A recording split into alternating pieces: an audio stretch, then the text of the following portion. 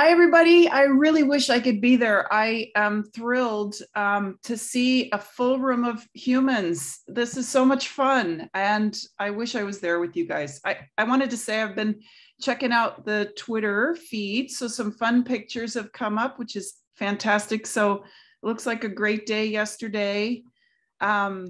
Keep all that stuff up. That all is super fun. So all right, without further ado, I'm Maggie Kelly. I'm a professor and cooperative extension specialist based at Berkeley, and I'm the director of the UCANR-IGIS program.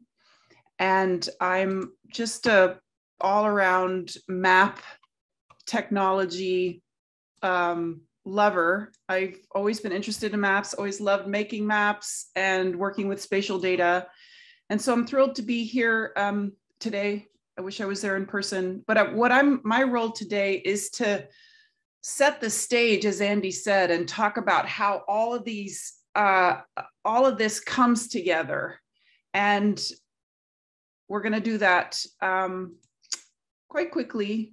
And we're going to talk about the drone products that we can make and how all of this comes together. So before I start, sound check, slide check, everything look good? Yes, we see and hear you. It all looks good. Good. Okay. So what we're going to do today, we're going to talk about some of the principles behind photogrammetry and what that means for drone data processing. And the spoiler alert is it's mostly about image overlap. We're also going to talk about some generic workflows, how we push the drone data that we collect through a pipeline to get all of these amazing products that many of you have mentioned or talked about already. And then we'll close with some practical aspects on, what sort of things do you need, computers, software, all that sort of stuff. But we'll start with the principles. So you've seen a slide or several slides like this before from a collection of overlapping images collected by your drone at various heights, different cameras, different drones, but you're really collecting all of these overlapping images, and you did it yesterday.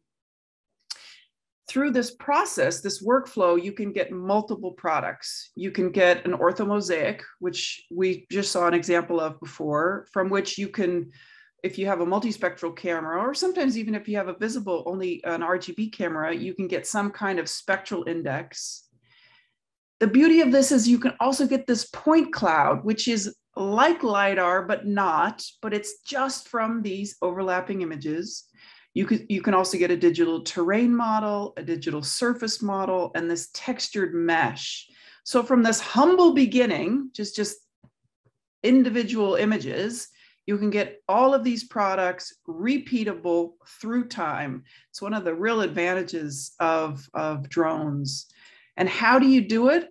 It's all based on principles of photogrammetry. And photogrammetry is a really old science.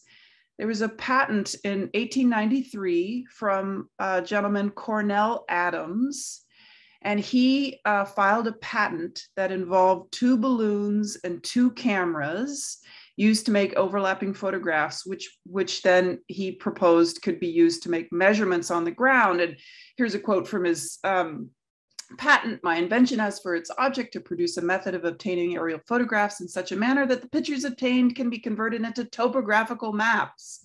So this was the real breakthrough. And so early photogrammetry that basically took up the bulk of the 20th century was this highly controlled system where you had a camera on an aircraft. You knew all of the parameters of that camera. You knew where the aircraft was. And if you took 2 photos that overlapped, a feature in those photos would appear slightly different. So here on this kind of sketch on the right, this is from some of Caldwell's work, who, if you guys are in remote sensing, you know that name.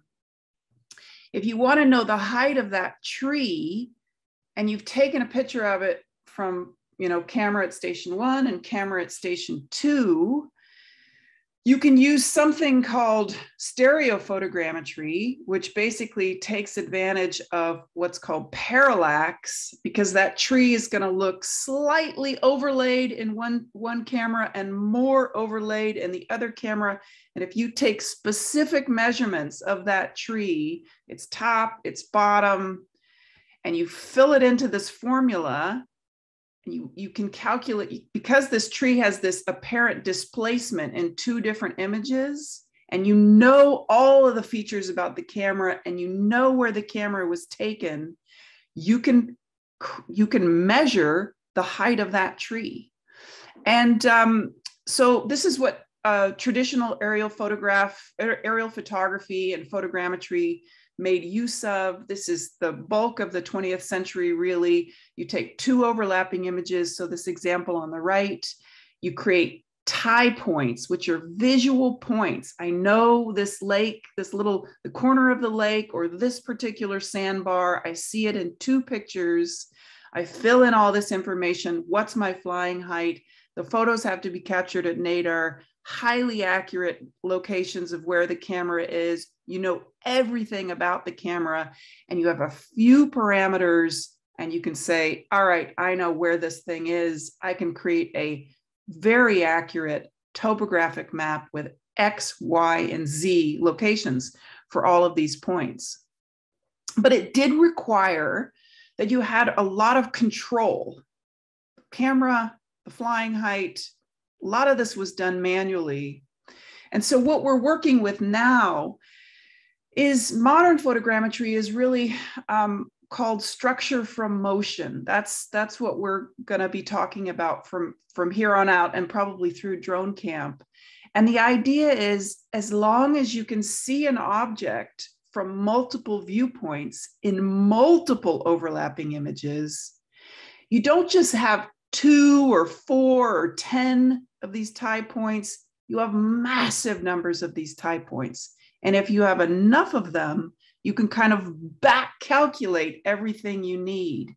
And indeed, you can create the 3D structure of an object and really kind of recover all the details you need from, maybe a much cheaper camera in this case. So structure from motion means that we can do all that work that we were doing with really highly precise calibrated cameras with consumer grade cameras, just because we flood it with data. This massive tie points is really the key. And this didn't get started with drone mapping.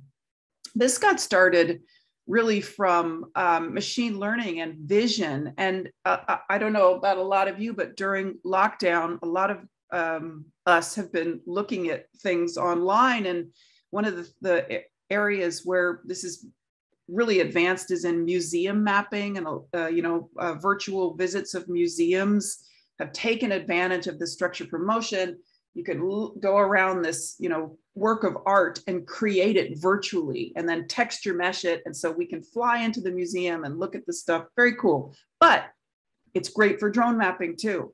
So this modern photogrammetry and structure from motion takes advantage of these machine vision workflows that require massive amounts of these tie points. And again, tie points are just a point that you can see in more than one image from a different vantage point.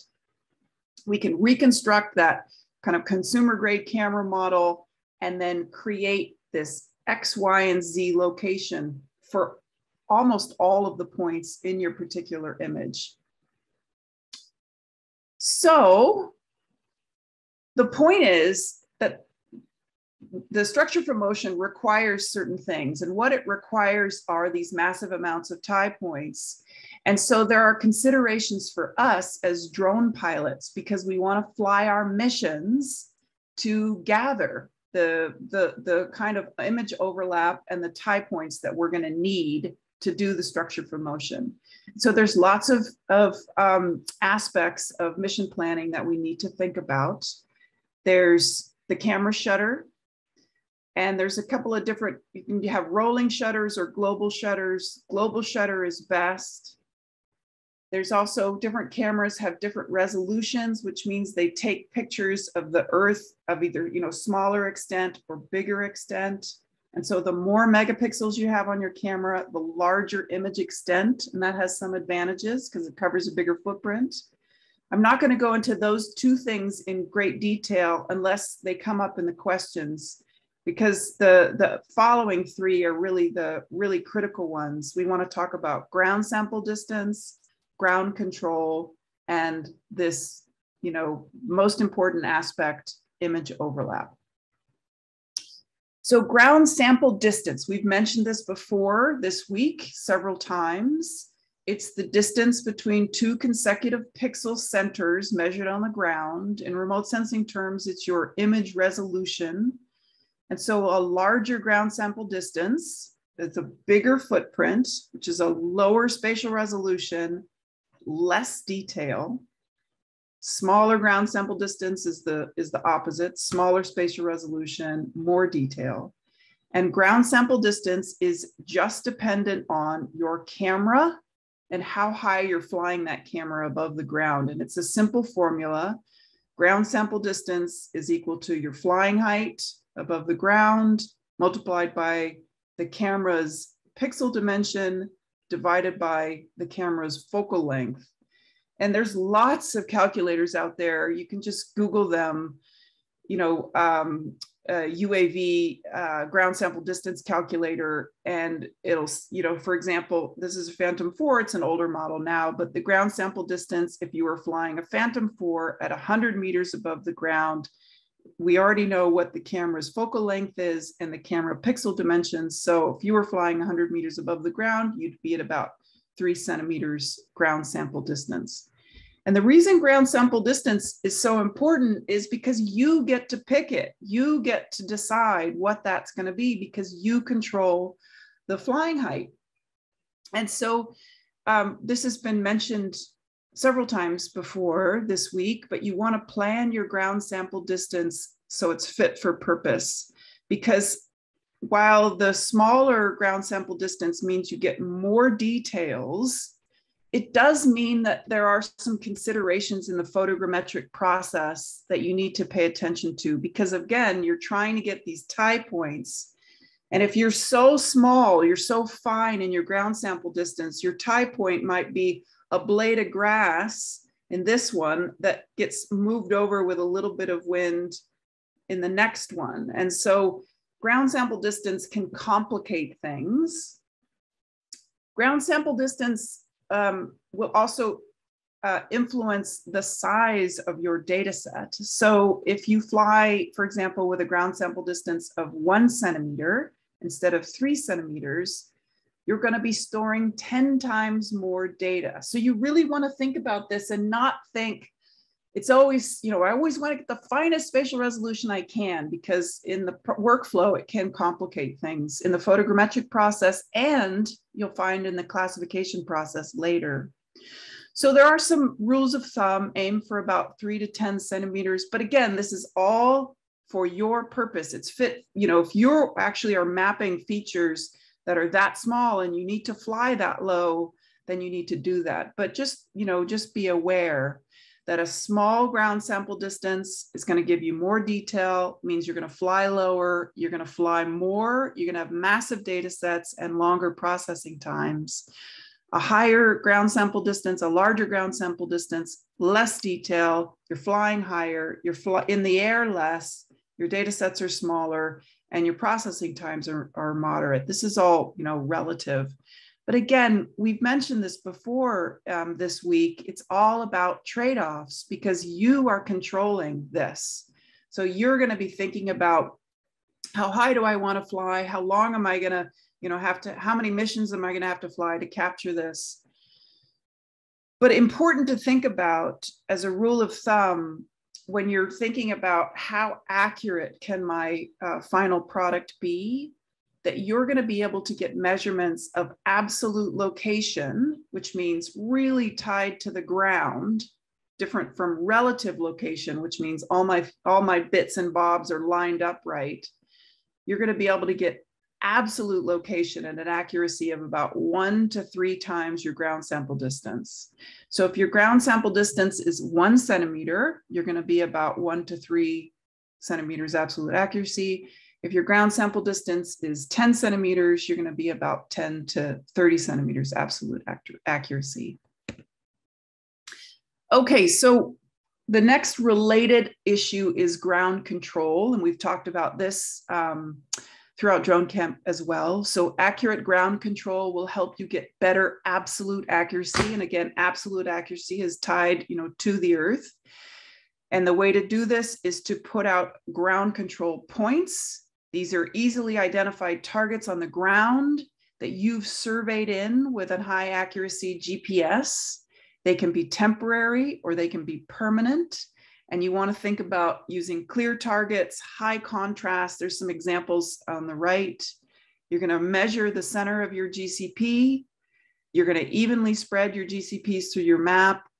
And you're going to make sure your GCPs are unobstructed and clearly visible in the imagery. If you decide to do this, there's a step in the workflow where that information gets pulled in to the overall processing. And now we get to the most important part, which is planning for overlap, because everything we do with photogrammetry, or we call it structure from motion, is based on image overlap. And image overlap means we can see the same features in multiple images and generate those massive number of tie points that we need to do this big brute this brute photogrammetry process. And with drone imagery, because we're flying forward and we can fly back and forth, we can talk about overlap on the sides and overlap on the front. So side lap and front lap. And because everything we do is based on overlap, this is just repeating what I was saying before. If you have sort of weak overlap in the top picture, you're really only going to generate a few points. But if you have bigger overlap, 75% overlap, you're going to have more of these tie points. And because everything we do requires massive numbers of tie points, we've got to maximize that overlap. And a rule of thumb from Pix4D is you need thousands of matched points per pair of images. And this usually requires something like 75% overlap. So this gets to mission planning. I know you guys spent a lot of time yesterday with mission planning, and the reason you do this is for safety and all these other reasons and convenience, but it's also to make sure that you're getting enough overlap so that you can run the overall photogrammetric workflow that we're going to talk about momentarily. So the best flight plan is a grid pattern where you kind of go back and forth so that you can maximize that front overlap and that side overlap. And as our fearless leader, Sean, said, when in doubt, increase your overlap and fly a bit higher. But there's lots of these mission planning apps out there to help you decide, how I want to fly in my particular study area. Okay, any questions before we get to the workflow? This was sort of just the kind of background. And I guess I can, Andy, you can field them to me if there are any, but if there aren't, we can move on. Any questions? Yes, there's one. Go ahead.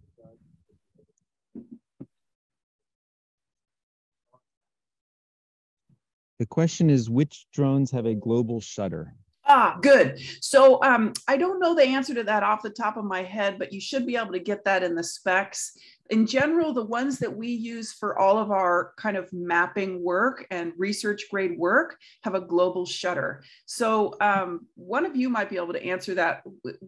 Probably the less expensive ones have rolling shutters. Any answers? Yeah, it'd probably be easier to say which ones have rolling shutters, because, okay, Brandon shaking his head. So Brandon's saying in the DJI line of consumer drones, the Phantom 4s have a global shutter. Pretty much everything else has a rolling shutter at the entry level, except for their enterprise line is different. Other questions? Anyone on Zoom have a question? Yeah, there's Come one on Zoom. Any difference in overlap for grid or double grid pattern? I think it just depends on how much overlap you are going to need. So if mechanical shutter is, another question, if a mechanical shutter is a global shutter, then Phantom 4 and Mavic Pro do have a global shutter. Okay, thanks for the clarification, Mark. I think that's what Brandon also was indicating. Does Andy or Sean or Brandon, any difference in overlap for grid or double grid pattern? Sean is not here. Oh. My instinct would be not really. Yeah. Brandon? I'll pass it. Faces on all four sides, you want to use a double grid pattern. You say that again? Yeah. If you're doing any activities or trying to do a map of a structure or anything that has a lot of vertical faces to it, then you're going to want to do the double grid pattern. So you get both the forward, back, left, right viewpoints to it. Right. That's right. Great. Yeah, we do mostly landscapes, so we don't do that, but that's a good addition. Okay, so not seeing one more question. Okay, great. Oh. Second point. Mavic 2 Pro has a rolling shutter. Second point. You pop up the aircraft and take the shots. Virtually identical.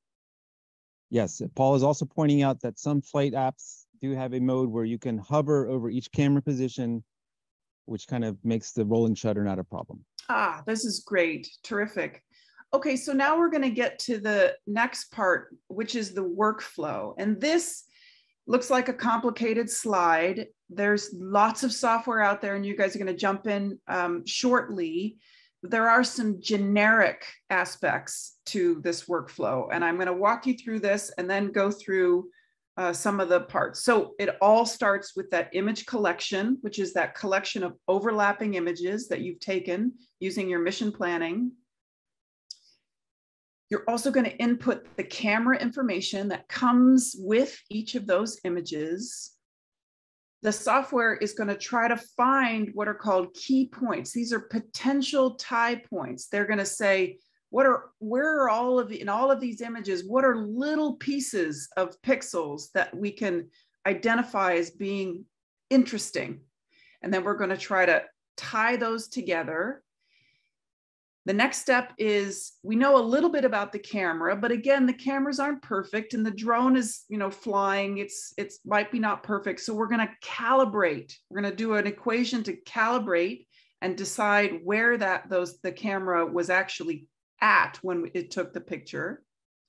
From that, it's going to do this massive, these two squares are highlighted in yellow because this is the real guts of this whole process.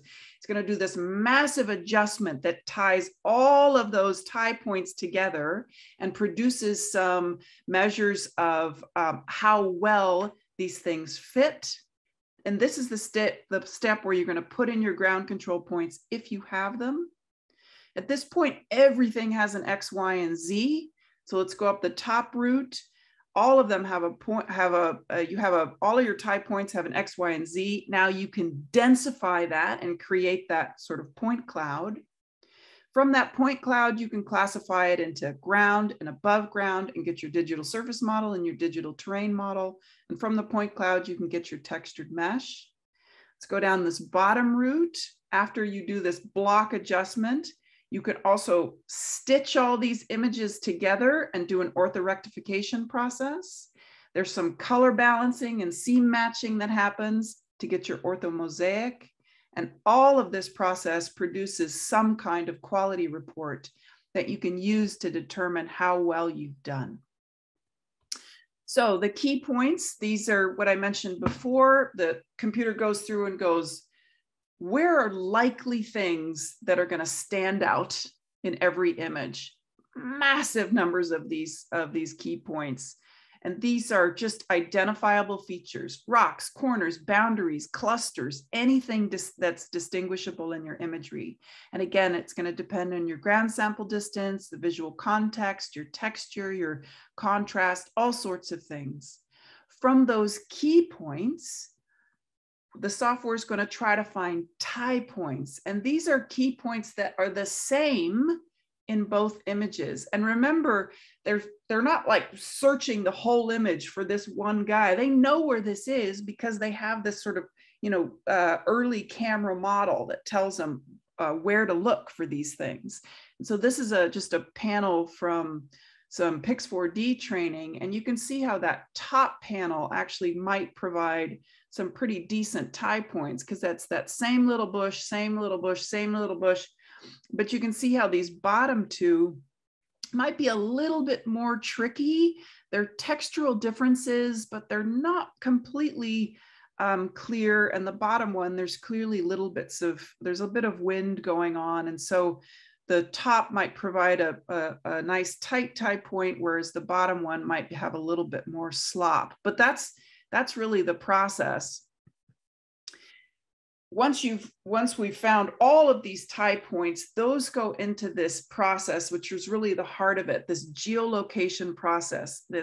So you're taking all of those individual tie points that you've seen. What's my location in all the different images? And the computer is trying to fit a big block adjustment to pull all those images together. And so based on how far it's going to have to move each point to get the overall solution, you're going to be able to have a root mean squared error for each of those solutions. And so you can say, this is a little bit too much. This is has a little bit too much error. I'm going to throw that out. But in general, you're creating a block adjustment across all those images that uses the relative information from all of those tie points to create a solution. And at this stage, all of those tie points now have an X, Y, and Z location. And that's important because the next step that we talked about is this point densification. And so you might decide you want to get a really robust point cloud out of this process. And you can choose this. You can ramp up your point cloud density or dial it back a little bit. But again, as everything with drones, it's all about trade-offs. So the denser your point cloud is, it's going to increase file sizes and processing time. I just give you a little snapshot there of a single tree. This is an almond tree in an almond orchard at Lynn Cove.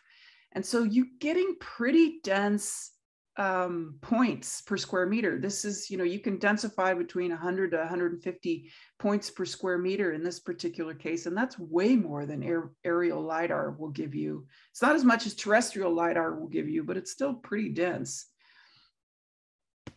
From that point cloud, you can create these digital surface models and digital terrain model. And again, the digital surface model is that skin on top of things.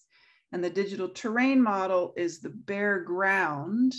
And again, this takes advantage of the point cloud. It says, what's my ground? What's my not ground? And then creates a sort of a skin on top of it. Really quite useful products. You've seen these before. I show them in kind of vegetation settings, but you can get them in for buildings and everything else. It's really the first return, if analogous to LiDAR. And so these are typically raster products, geotiffs or grids, and they're an automatic product of this workflow, as is the textured mesh. It's a triangulation of the densified point cloud, and it has texture mapped back on to its surface. And there's lots of different file formats that these things will come in. An important next step, sort of the bottom of that workflow, is creating your orthomosaic. And a lot of you are very interested in this. And again, just a bit of definition, the orthomosaic is different from just a stitched together image. The orthomosaic is corrected and it utilizes that topographic information that was created in the previous step. And it's corrected for lens distortion, camera tilt, perspective, topography, and it basically reprojects the stitched image into this really gorgeous product where distances are preserved And then you can actually use this for measurements.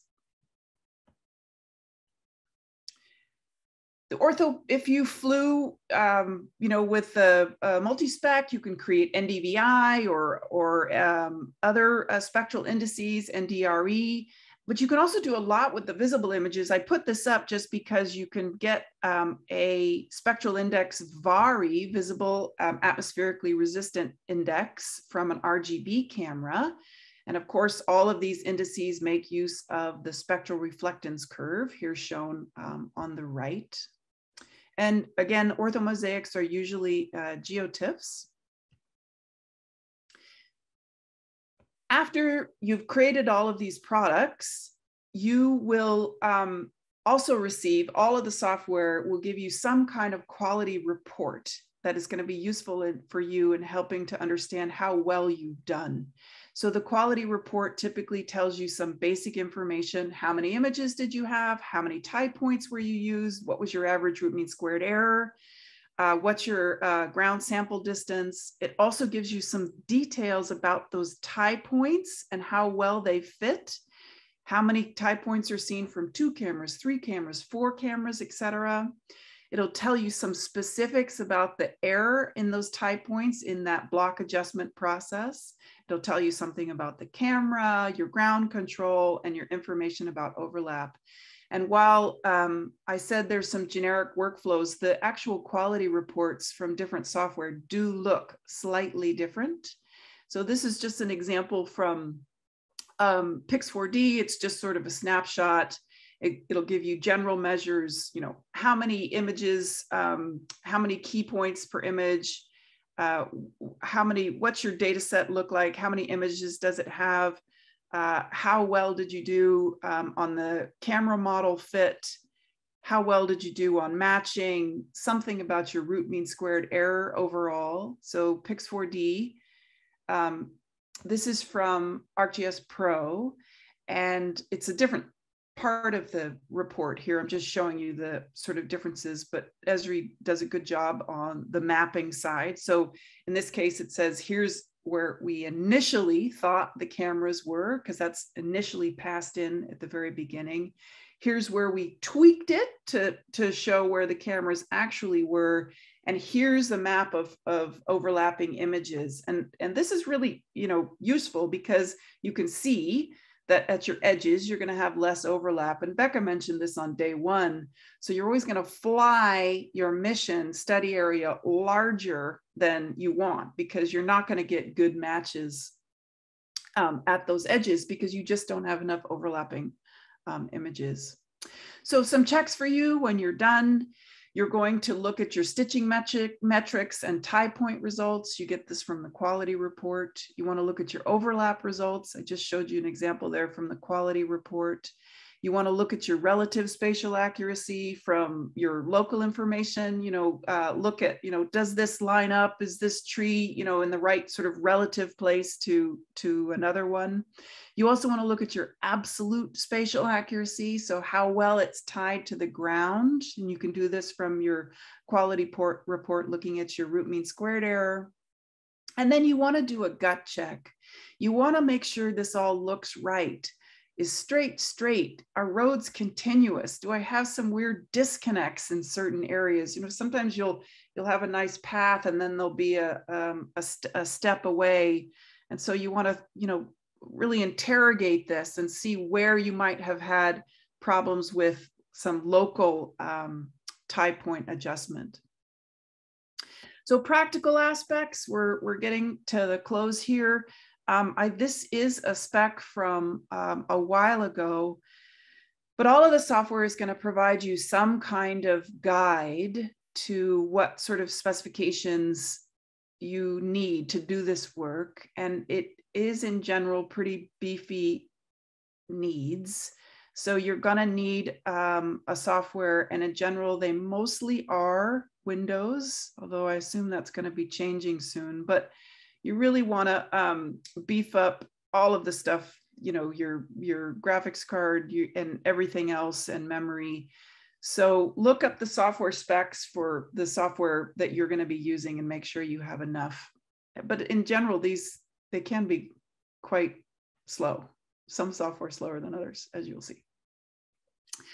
And this is a point about software. We're going to work with a lot of different stuff today, and most of it's going to be on the desktop. And this is changing, though. We are starting to get more options with software moving into the cloud. And there are enterprise options for processing drone data with some software like Pix4D. And so today we're going to do ArcGIS Pro, OpenDroneMap, Pix4D, and Drone Deploy. And most of those are going to be desktop. But I think it's fair to say stay tuned for more options in the cloud. Okay, that's it. So later on this afternoon, we've got Pix4D and OpenDroneMap, and then Pro and Drone Deploy, and another workshop on Pro. So I'd love to take some questions. Thanks, Maggie. That's great. There's a couple questions in the chat. Maybe we can start with those. Yes, I can. So let me go up, make sure I'm getting, okay. So Max, Vari. So Vari is cool. I just started working with this last year, and it's by no means as good as NDVI, because NDVI has near infrared, and if we go back, see, near infrared is the real benefit for multispectral cameras, because the green leaf reflects so much of it back into the, reflects so much back. And so the NDVI is the difference between red, and takes advantage of the difference between red and near infrared.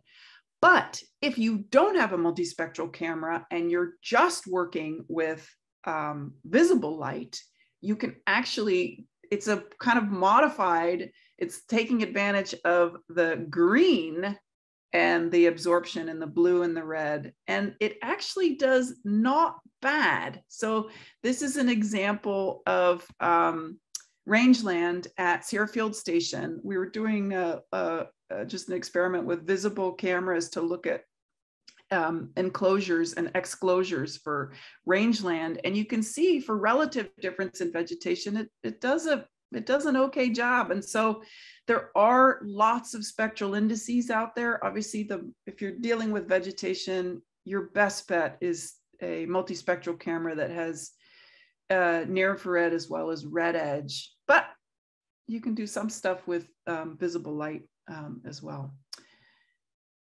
Do you have any thoughts? So Mark says, do you have any thoughts on relative quality between SW products, e.g. the output quality of Drone Deploy, software products. The output quality of Drone Deploy seems better than Easy Maps. Don't know about software used in this class yet. This is a great question. And I don't know a short way to answer it, but I know there are differences, because while this is a generic workflow, it isn't duplicative. So I would assume that there would be differences between them, but I haven't done a benchmarking test. Anybody else out there can comment? It's a good question. We can definitely come back to it by the end of the day when people will have a chance to play with some of these products. Does anyone have any knowledge about benchmarking, comparing the outputs of different photogrammetry software? It is a topic of literature. Oh, that's a good point. There was a paper actually that just came out. I will dig that up and put it in the community forum. Karen Joyce, who's one of the leaders in drone stuff, she actually did a benchmarking. I will find this and post it. Okay, we have about 4 minutes to go, so we can get through a couple more. I see in the chat, Max is asking about what type of flight would you do over thick canopy? And I would say yes, a double grid is probably a good option, because there's a lot of, it's structurally complex because it's so three-dimensional, and you need, so to recreate that structure through the structure for motion, you need a lot of look angles, including the other thing that I've done and others have done over thick canopy is don't do point the camera a little off nadir, like maybe 75 degrees, and again that'll give you some more images of underneath some of the leaves onto the stems, and you get a richer point cloud. I've had success with that. Yeah, it's true. Sorry, Max, I missed this earlier. And the point is, if you can't see it, if the camera can't see it on the ground, you're not going to get it. So it's not a substitute for LiDAR. So LiDAR is an active sensor. It will pass through and you'll get multiple returns, but you can get, LiDAR-like with more flying, more angles. All right, we have a couple questions in the classroom. Okay, Starting. great. The question is, if you're estimating tree height, if that's your goal, do you need LiDAR or can you use a canopy height model from drone aerial photogrammetry? Absolutely, you can use you can get height. I mean, the height is the thing you can get from a tree because it's not occluded by anything else. I mean, that's the whole basis of photogrammetry. If you can see the top of a tree for multiple vantage points, you can absolutely get the height of the tree, and you can get that out from your digital surface model. It's the stuff underneath the tree that's less easy. All right, another question. Question is, what kind of flight considerations and mission planning considerations in an urban area where you're looking at structures in terms of GCPs or any guidelines there?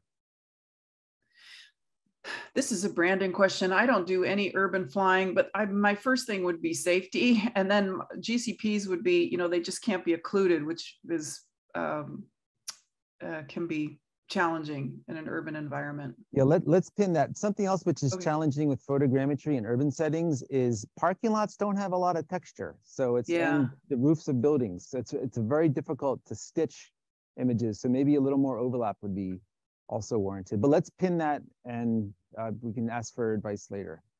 Okay, we have time for maybe one or two more questions. Paul? Okay, there's still some in chat, but I'll... All right, there's a comment here and then we'll take, Okay, so the comment is when you're flying over objects with a lot of vertical structure, like then light angle is something important and you may fly at different times to get different light angles. Yeah, this is great. And so light angle can be your friend, it can be your foe too. So we just did you can use it to get more texture, but you can also, also think about if you're, so we are doing some stuff flying through the growing season. Obviously the sun angle is going to be different as you move through the year. So yeah, sun angle can be helpful and it can also be a challenge.